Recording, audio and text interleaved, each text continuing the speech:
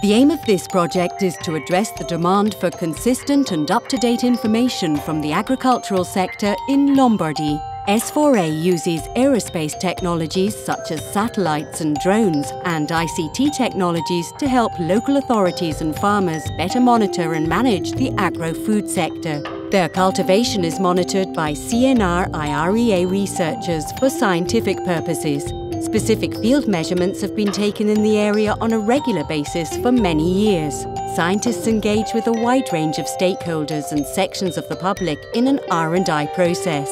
It also includes science education activities, involving schools and researchers in participative workshops.